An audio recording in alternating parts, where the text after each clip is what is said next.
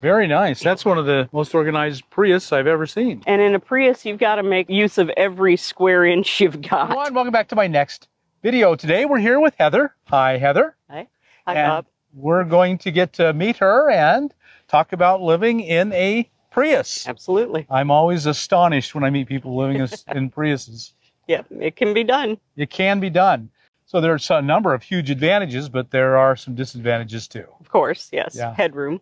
Headroom, yeah. There's just a teeny tiny little space. Exactly. Yeah, that's. But some of the big advantages are the gas mileage and. Yes. And the climate control. Yeah. I mean, you can't beat the climate control. Yeah. How does that work?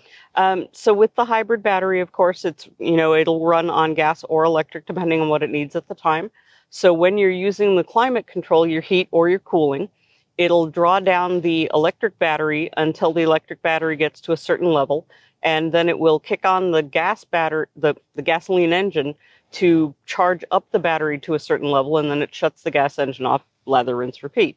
And that's to keep you warm in the winter, cool in summer.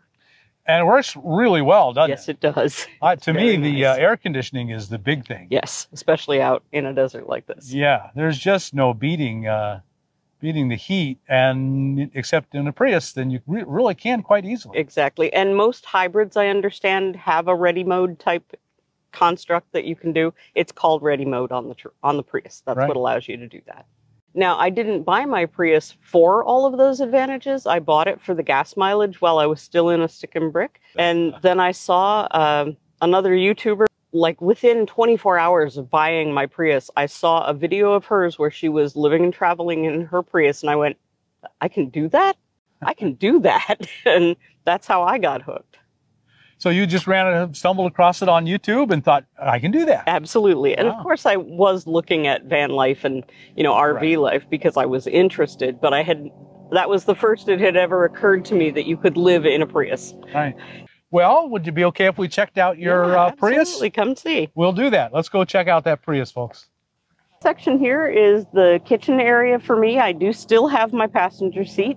I haven't decided to remove that yet. I might in the future. It is my least favorite part of my car. It is still a work in progress of trying to make it become something functional for me. I have my jug of water right here, and I wrapped it in Reflectix in the hope that that'll keep the sun and the heat off of it. I'll let you know if that works out all right. And so I have had two different pumps on this. It's a standard 1-gallon water jug. And both of the pumps had the problem of my cat can step on it and set it off and flood my car. So I've had to get rid of the pumps, both of them. And now I just pull the gallon up and dump it when I need it. And then under this little bit of produce is a Hot Logic Mini that's new to me this year. I've learned how to warm things in it, but not how to cook in it yet. But it's fantastic to be able to warm up something and have a hot meal in the cold desert is super handy. I have a soft side cooler tucked in under there, and that's where I keep any produce or perishable, anything that might need a cooler environment. So if I have a cheese or a yogurt, I put it in there. But I shop about every 3 days, so I don't actually have refrigeration, and I don't like using ice. But that is the coolest part of the car because I can keep it dark and out of the sun. I have some privacy shades for the front window that tuck up into this little pouch here. I bought these off Amazon, and they're magnetic. So these just unravel, and they magnetize right to the frame. And so they're really easy to put in. I can put them in from inside the car, which is super handy. And they block, all the view. So at night, this gives me kind of all the privacy I need. And then when I'm ready to go, you just pull them right off. Wow. Yeah, and they tuck up really small, which is nice. And then across the windshield when I need privacy or just shade even, I have the standard fold-out Reflectix type. So on these back windows, I wanted the ability to have privacy in the daytime.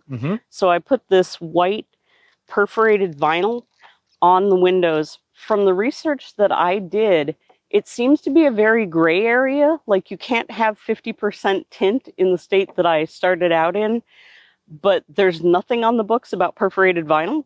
So it kind of skirts that gray area of, it depends on what the officer in whatever state would happen to say. But since I couldn't find anything, I figured I'd beg forgiveness if needed. but it blocks out 50%, and it's the same stuff that you find for advertising on bus windows. But I wanted to have that same level of privacy with the window down, and so I got these custom shades from Car Shades. They're based out of the UK, and they're spring steel around the edges, and you can order these from the UK and get them shipped to you. They're about $100 for the set of 6 that you need for a Prius is about $100. And then to make that full privacy at night, roll the window up, pull this down, and this is just poster board I bought at the Dollar Tree for $1.25 tree. And you cut it to size and pop it in there, and now nobody can see a thing. Very, very nice. Yep. Up in there, I do have a curtain rod. Oh, yeah. It's a flat piece of steel that I purchased at Home Depot, and you just tuck it in to the side panels, and it'll bend to the curve of the roof. And so that maximized my headspace to put that bar in. It did, and really keeps light out and probably heat and cold. Exactly. And so I have a fleece on this side with pretty scenery and black on the opposite side. I use my handles a lot to hold things like my headlamp. Right now my laptop's hanging off of it. I've used a bunch of cargo nets to keep things from falling out when I open the doors. And then this whole thing is a build out, so this will open when I don't have it full of stuff to allow me to access the storage that's under here. And that for me is all full of craft supplies. And then the bed itself, the way a Prius works, it has a 60-40 split. So the 40% split is behind the driver's seat, and the 60% split is behind the passenger seat. So I'm kind of a wide body girl. So I put my 60% and use that for my wide body. and like a lot of Prius owners will tell you, it's about 6 feet from the very back of the hatch to the back of the passenger seat. I'm only 5'5", so 6 feet works for me. I do carry a tent in case I need to secure a spot of land. I haven't used it yet, so it may go the way of the dodo eventually. We'll see. But yeah, so my bed here is a camp pad, a camping mattress that you can inflate. The inflation end is down here, but I'll show you the pad down here. Oh, no, I won't. Anyway, it's a camp mattress right here. One of my favorite modifications is this, actually.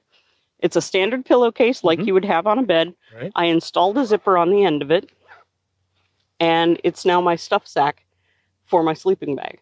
Right. So this is my 20-degree sleeping bag, and I have another pillowcase that I can't find right at the moment that carries the stuff sack and the 30-degree sleeping bag.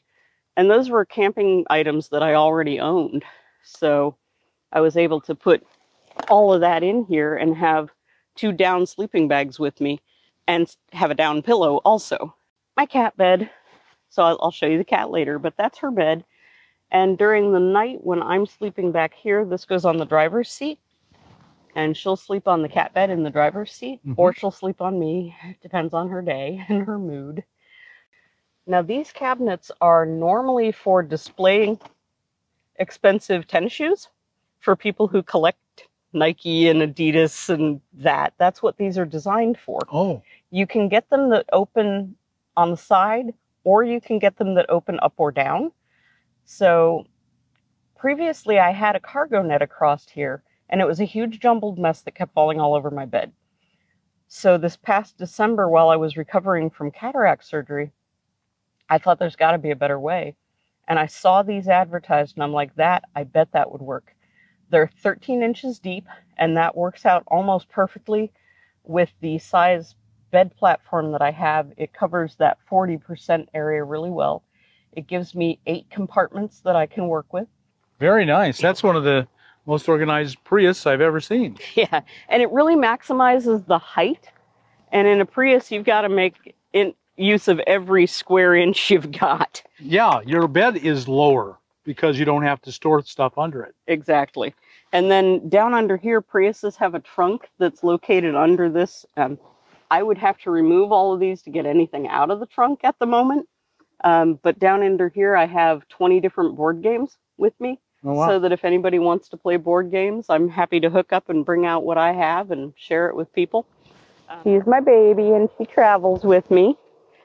And Callie is not a fan of the outdoors in the midday, so she's going to go back in and hide. One of the custom builds that I did was put in her litter box.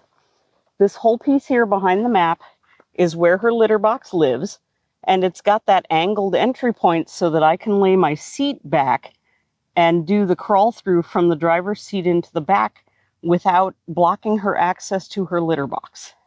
When I first started out, her litter box was on the floor behind the driver's seat, and when I laid the seat back, she couldn't access her litter box at night.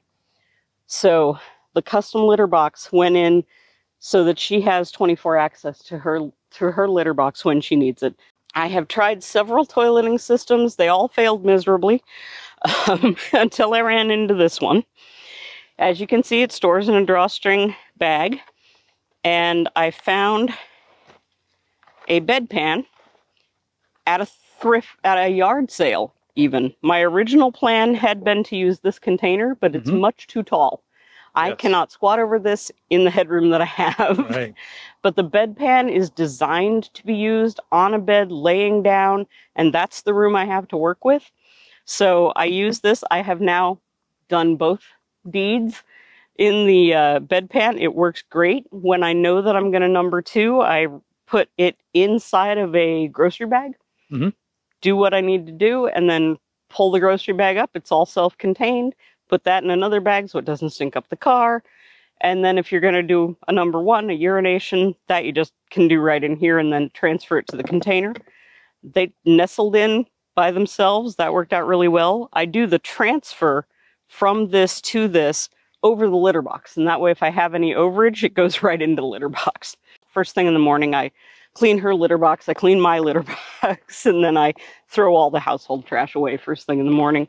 So it stays pretty tidy and pretty smell-free. That's how we manage that whole process. Good. So yeah, I think that's about everything. Yeah, that's amazing what you've accomplished. Yeah, and when you think about how you use your space in your house, you're usually sitting at a chair or laying in your bed. Right. And that's what I do in my car. I either sit in the chair at the driver's seat or I lay down on my bed. Right. You know, and that's whether I'm watching TV, working on the computer, whatever I'm doing. Do you set up much of an outside camp then? I don't tend to. I do a lot of stealth camping in cities. And so I made sure when I did my build that I could put my privacy screens up from inside the car without ever getting out of my vehicle. So I can just pull up, turn off the car, which isn't quite true of a Prius, but people think I turned it off, and tuck in and be dark and nobody will know a thing. That's, yeah. Really now, important. When I'm out in an area like this, I could, but because I don't tend to live my life that way, I don't. It's very comfortable. I really like your storage system, the cabinets on in the back. That really helps. That's new to this month, to last month, and they're working perfectly. I'm so happy. Yeah. So you're young yet. You're not retired. Correct. And why? Why? Well, the whole, I want to live in a Prius and travel. Right. 2 answers at the same time. I spent, let's say, 10 years raising my son, who is now 27. Spent the 10 years during his, teenage years working with social services. I am a social worker by training and trade. And there's a high burnout factor for that. I mean, it's a super gratifying work, but it's very emotionally, dense work. And then I left that to go take care of my mother, who was elderly and aging, and she eventually passed away. So after 30 years of taking care of other people, I went, I think it's time to take care of me for a bit. Absolutely. And I had always wanted to travel the United States. And I was always looking at RVs and road treks and, van conversions and tiny houses. And I really wanted to go travel. And it always felt so strange to me to have this great big backyard of the United States, or even your own state, wherever you're from. So that's why I got into it. What keeps me here is I'm loving discovering history through the places I can drive to. Right. So you just wanted to live your life really to the fullest. Yeah, and finally for myself instead of for others, which is a common theme among women. It is. It's something I say all the time is now is your time. Yes. Well, it sounds like you're really enjoying your new life. I am. I very much am. Yeah. Good. Good. And you have to work. Yes. Because you're still young yet. But and at some point I will be gainfully employed. If you have an employment opportunity where I can sit down on a horse, on a truck, on a stool, give me a call. All right. Speaking of that, do you have any social media you want to tell people about? Absolutely. I do have a YouTube channel. I'm looking for more viewers. Please like, click, and subscribe. It is at Heather_Trek, Trek. That's where you can find me on YouTube. Very good. Go check out her channel, folks. So you'll be glad you did. Appreciate that. Lots of good ideas there. Well, Heather, thank you so much for sharing your home with us and your story. You're so welcome. Really, thank you for really taking good. the time. Thank you. I appreciate it. Thank you. So, folks, I'm sure you've gotten some great ideas here. If so, like us on YouTube, subscribe to the channel, hit that thumbs up button, and we'll talk to you later. Bye. Bye.